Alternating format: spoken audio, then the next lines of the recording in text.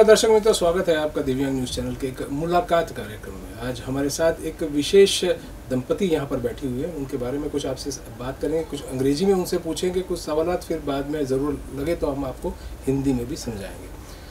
तो मैं बात कर रहा हूँ कि हमारे साथ एमी बुर्शेट और जॉन सैंडमैन, जो मूल ब्रिस्बेन ऑस्ट्रेलिया से है, और आज हमारा ये सौभाग्य है कि आज ये यहाँ इंडिया आए और हमारे स्टूडियो में आकर हमसे मुलाकात की। तो मुलाकात के इस कार्यक्रम में उनसे काफ़ी सवालात हम करेंगे, समझेंगे कि वो किस पर्पस से इंडिया में यहाँ पर है और क्या काम करते हैं और क्या उनकी भावनाएं हैं और किन लोगों से वो जुड़े हुए हैं और सूरत कैसे पहुँचे, इसके बारे में हम विस्तार से उनसे बात करेंगे। तो Amy and John, welcome to our studio.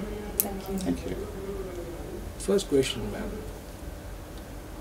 You came to our institution. You are sitting beside me and we are interacting.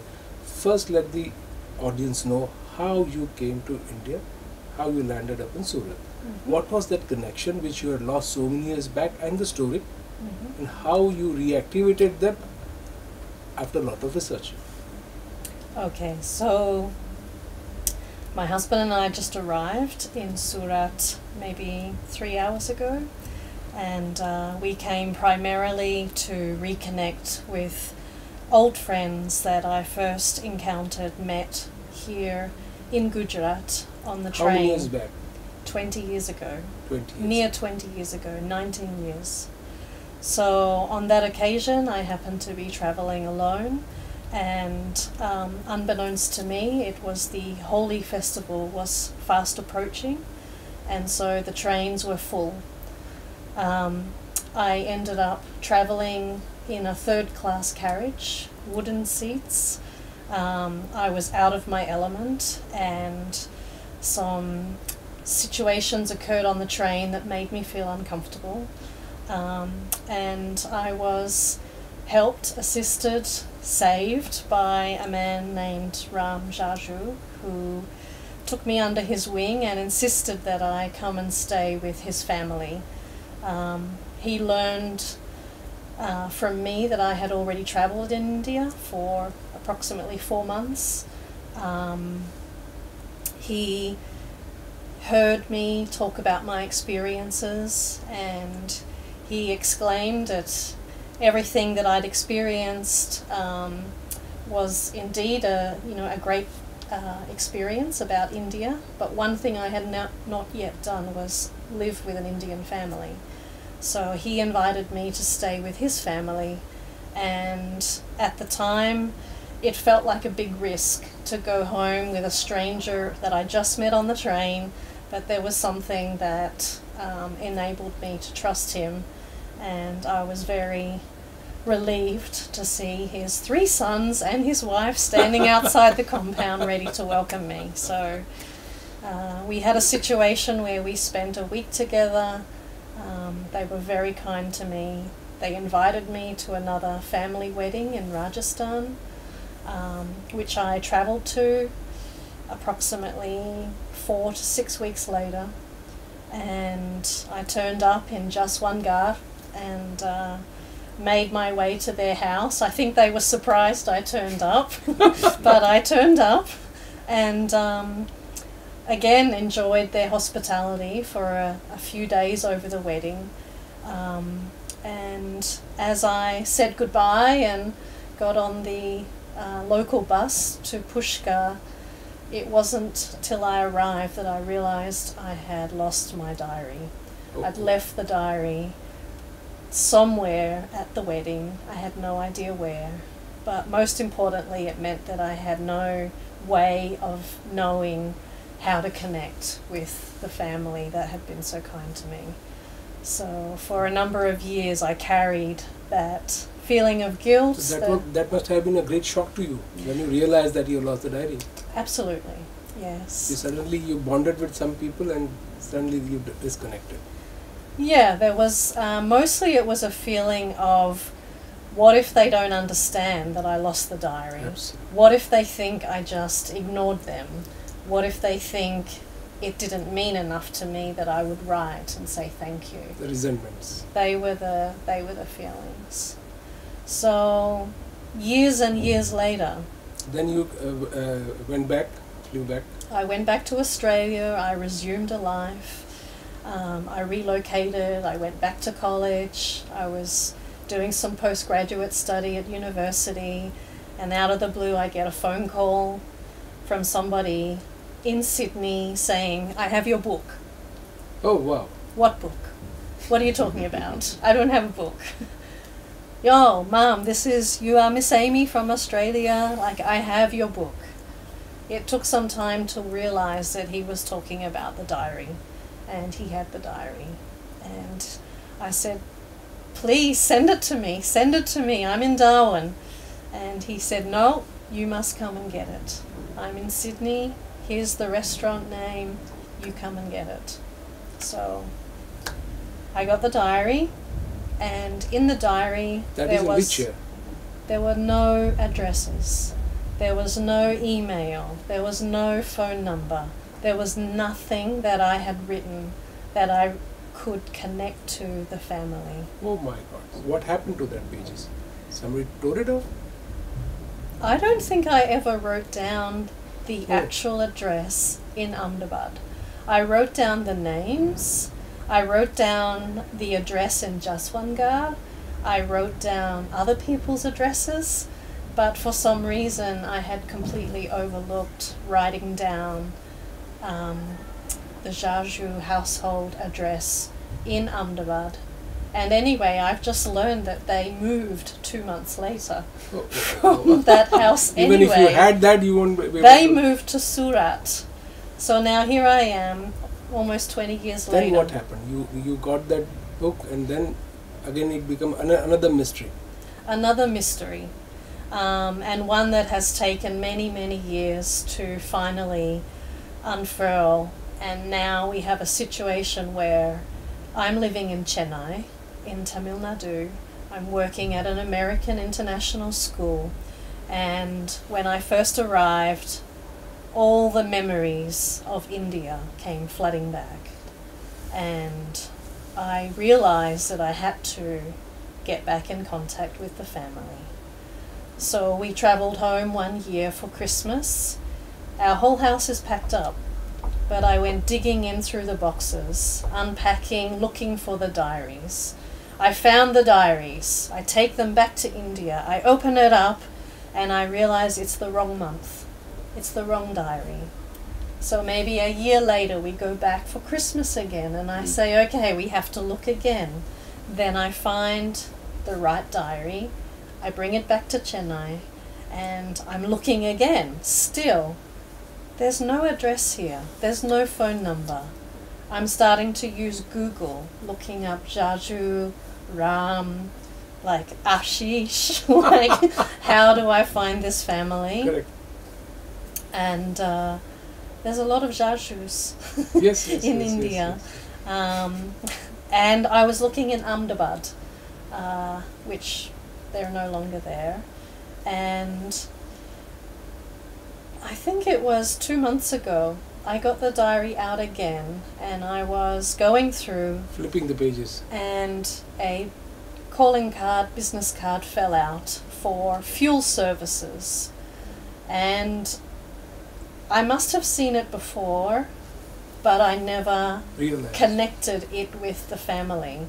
So fuel services, I looked at it again and I saw in handwritten ballpoint pen the name Ram Jaju. And I went, Crazy. oh my gosh, I've had this card the whole time.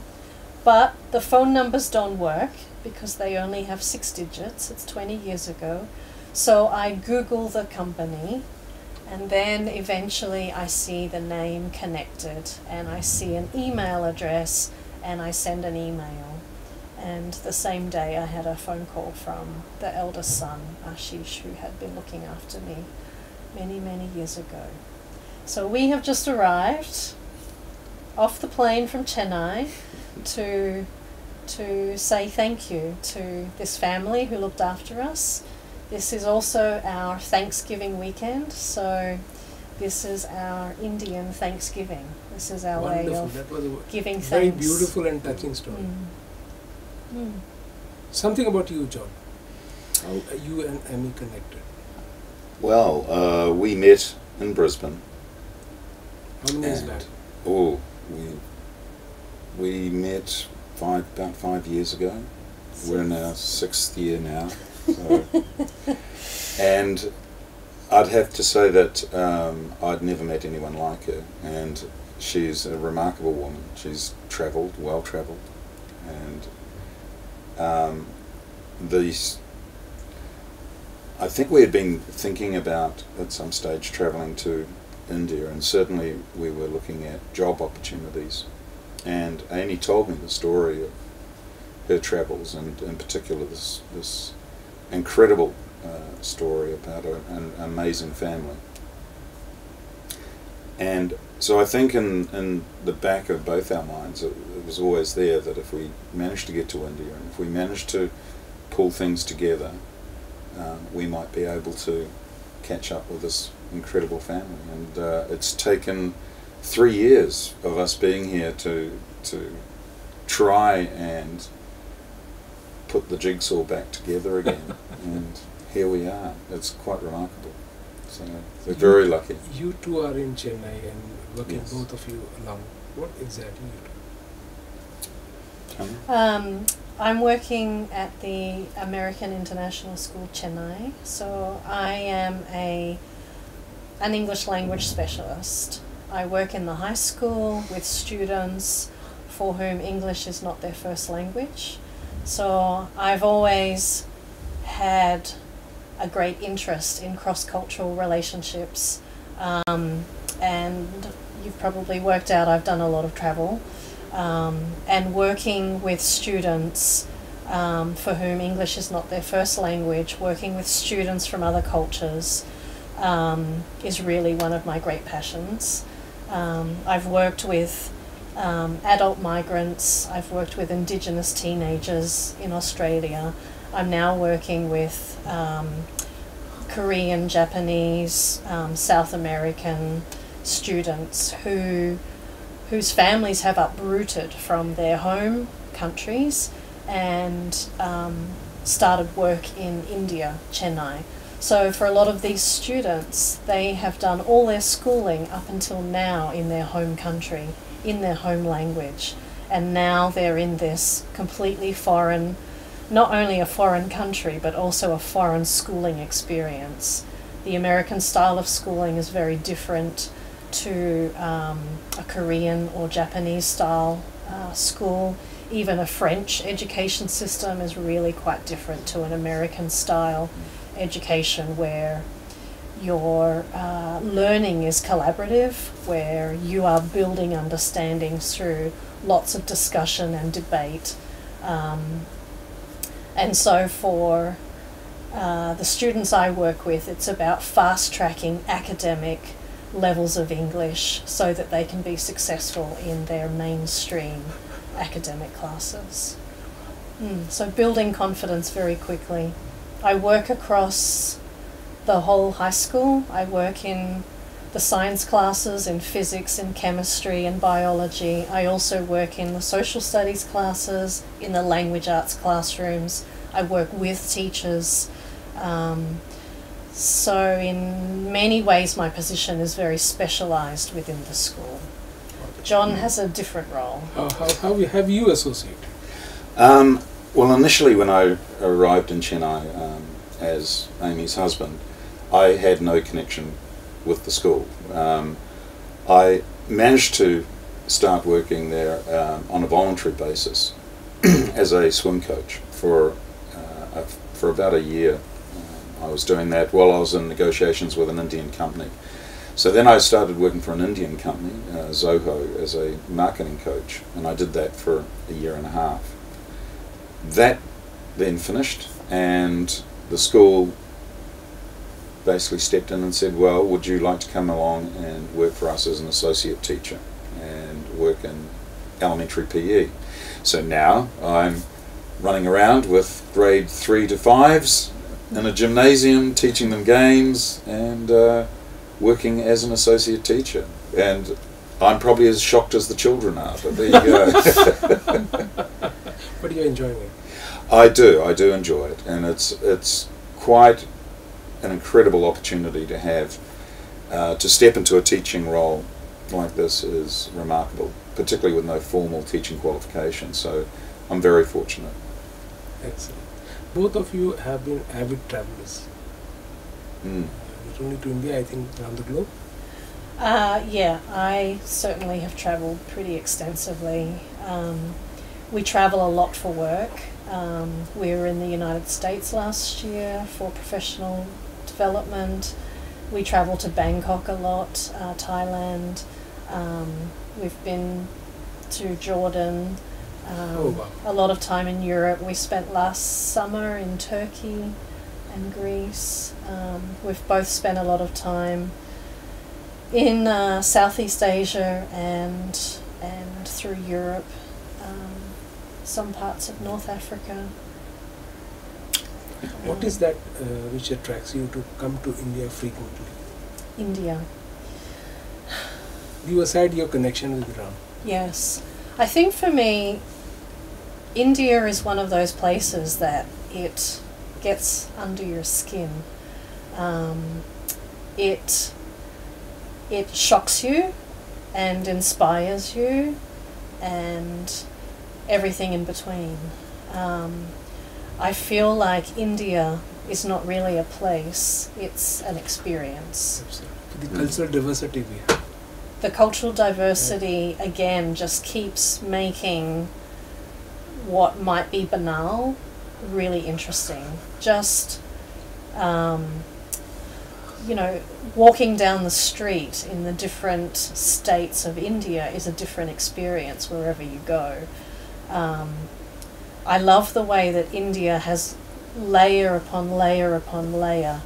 And even in Chennai, after living there for 3.5 years and driving down the same street, we notice something new every time, something we didn't notice before. Maybe a certain time of day or night and a certain light is on that you didn't know turned on, and then you can see in through doorway upon doorway, and there's all these inner sanctums. It's like an onion, just go on peeling it until and it never ends.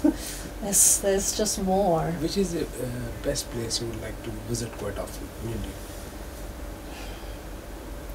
I think for me, Rajasthan is always the quintessential India. It's always offered up. The food is spectacular, the culture, the scenery. I think the landscape, it's something to do with the dust and the desert, but maybe there's a connection with Central Australia. We have a very red kind of heart. Maybe that's the connection. The architecture is spectacular. I love the shapes. I love the fine, intricate, the way you can make stone look delicate. It's amazing. So I think Rajasthan is a place. That gives a very special bonding with Mother Earth. Yes, it's definitely landscape for me. I mean, people are wonderful, food is fantastic, I love culture, but I think it's the landscape of Rajasthan that keeps me going back there. Thank you for all that information. You have come today to this institution, to our channel, which is connected to an institution which deals with children who are physically challenged. You have been around, you have seen the place, you have visited each and every department. What message do you carry? How do you feel? Well, I think that we both first remarked upon the fact that what we feel is a very positive energy radiating from the classrooms, from the students themselves. Just when we arrived in the car, there was music playing and students were practicing for a special performance that is happening early December, and there were smiles on those faces that I don't think I've ever seen bigger smiles from a bunch of kids.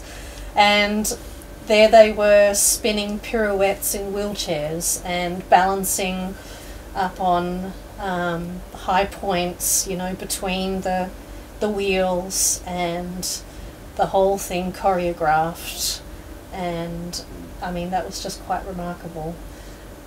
So there, the first thing that we noticed, I think John will also talk about. But have you ever interacted with such children, disadvantaged children, any time before, prior to coming here?